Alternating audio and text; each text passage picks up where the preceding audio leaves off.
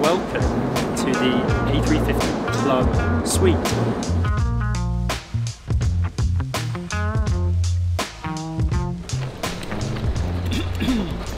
Hey Nicky. Hi.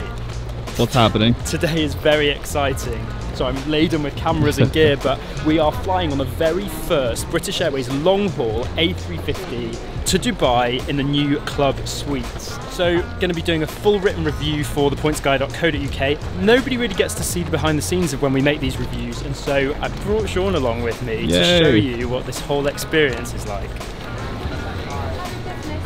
Yes, lovely. Ooh, 4K Club Suite. Let's get the important thing out of the way. How did we book it? What did we pay for it? So actually we booked a cash ticket this time. Now I can see cash tickets for as cheap as £1,900 return. And actually if you do business class one way and economy class the other way, you can get a cash ticket for as cheap as £900 at the moment. If you want to play Avios off-peak, it'll cost you 50,000 Avios one way. On peak, 60,000 Avios one way, and the taxes going from London to Dubai are just over £300, but if you do the other way around from Dubai to London, it'll cost you a little bit less, just £200.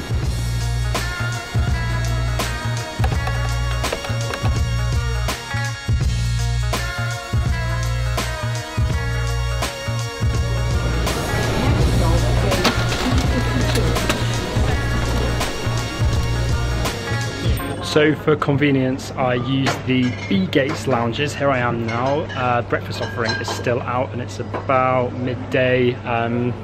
It's kind of busy in here, busier than I'm used to in this lounge. And so now I'm gonna head down and board the flight.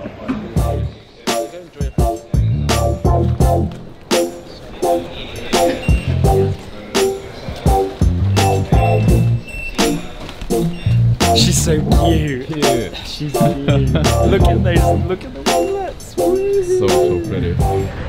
So we are boarding through door 2 left. There's only one boarding gate here. It's quite a big plane actually to just have one boarding gate. But there is no first class on this aircraft. So business class will be to the left and everyone else to the right. Normally you get one cabin service manager, and on this flight we seem to have 3. They have pulled out the big dogs for this flight, it looks like. Thank you so very much. Fantastic, thank you very much, Mr. Colvin. I'd like to go straight through and take a left for a second. I'll welcome on board. Hello. Hello there. I'm very well. How are you, sir? Good.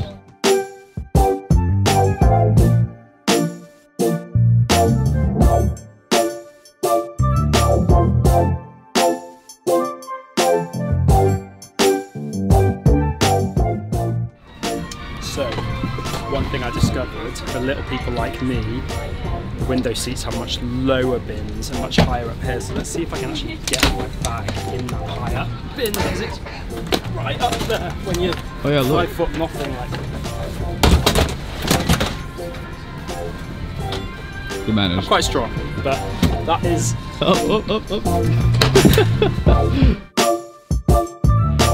Thank you. Thank you so much, thanks.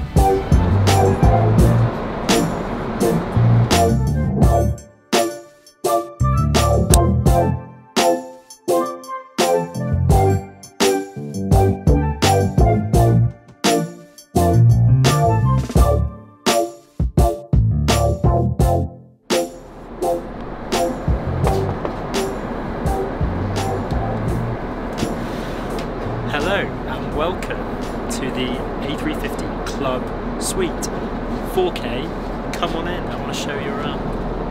So the first thing you'll have noticed is that there's a door. There has never been a door before on a British Airways business class seat, nor in first class, so actually it's something that sets it apart even from first class. I'm going to show you around all the different things that we've got here. So we have touchscreen IFE screen, bigger than the existing one in Club World, and it's controlled both by touch, and there's also another control inside here, and there's a handy storage area in here to put all your other bits and pieces, and also inside here is a universal plug and 2 USB plugs. There's also another touch screen here, and you can control both the lights and the seat. So there's both a shoulder light, reading light here, there's 2 more reading lights above. These can be controlled by these buttons. And also this controls the brightness and the control of this one here. There's some more storage on the seat, so there is this cupboard right here. This has a nice vanity mirror and also quite a narrow storage space. I've got my passport in there, and I guess you could keep a book or like a few bits and pieces in there. There's also one more little storage area just down here, which is about the right size for, I've got my amenity kit in there. You could stick a bottle of water in there as well. Let's check out the table. So the table's released like this. It's a little bit fiddly. Pulls down half, pull it down again, and it creates a nice wide table, good for working on, good for eating on. And one thing that I really like is you can click it again and just move it up. And this allows you to get out the seat if you want to. Sometimes tables are so big that you can't actually manoeuvre out, but this one does this and then pulls all the way down to a more comfortable position for eating and working. There's also this shallow pocket here that you could keep a few more of your things in. Not that handy. I think this probably could do with being a little bit deeper. So because of the design of the seat, there is not only a lap belt. This clicks in here. There is also a shoulder strap. It's kind of comfy.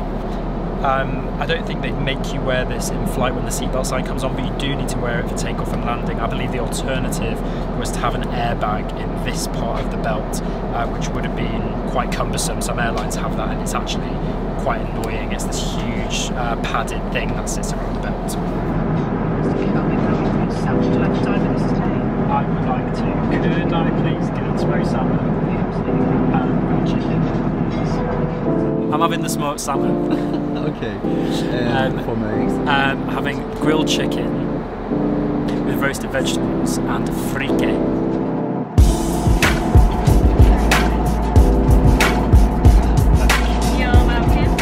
Starter, the Scottish smoked salmon with gorgeous roll of bread, warm, with some rye bread and an egg and some cream cheese and camembert.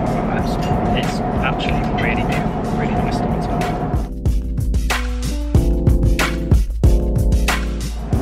The starter was fresh and excellent.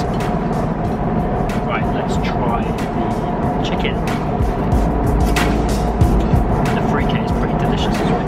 Roasted vegetables, not my favourite, but that's a personal preference. Even they are quite nice.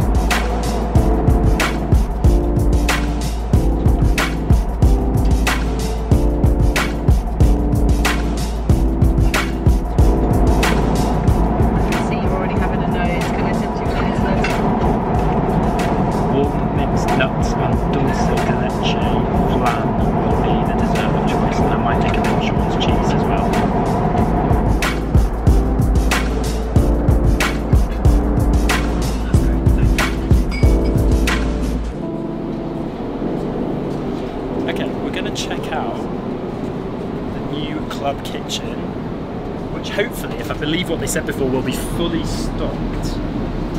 Kind of stocked. There it is, let's see. So, fridges, listen to this, noisy. Woo! With some nice cold wine inside.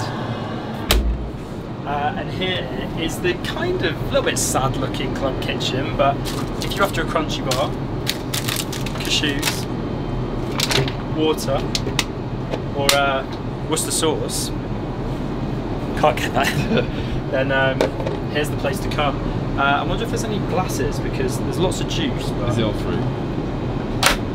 Yeah, and this is all for free. You can take it all, as much or as little as you want. Right on cue, glasses and ice, I think. Is that ice? Is it ice? Yeah. We were wondering where the glasses were, and here they all are. Just got them. I just got back from Vancouver as a passenger on a 380. I was in club on that, and having spent a bit of time in this, it's a massive difference compared to Anthony. Right, nice to meet you. Right, I see. Right, okay, right, cheers. Mr. Captain, taking a break. Don't know who's flying the plane. So, why don't we check out what this seat looks like as a bed?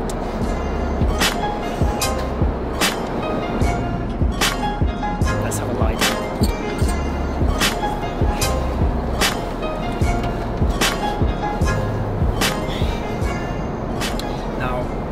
Padding is nice, it's soft and comfortable, but one thing I would say is it's very narrow around the feet. I do have shoes on still, so that makes things a bit more difficult, but it is quite tight. You can't move your legs around very easily. And the width up here is also quite narrow. The one thing that is nice is that when you're laying down like this and you close the door, you really can't see anything, so you feel like it's quite private. In the old product, you always had two seats next to each other, so someone would always be lying right next to you. The advantage there was nothing above your feet, so in the old product you had a bit more space around the legs. However, here you have no one around you, no one close, no one's going to touch you.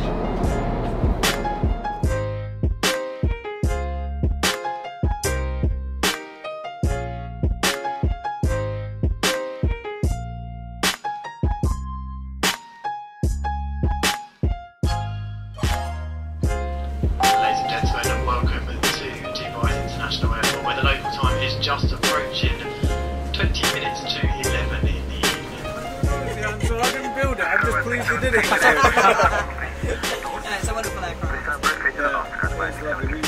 Happy Nicky. Happy Nicky.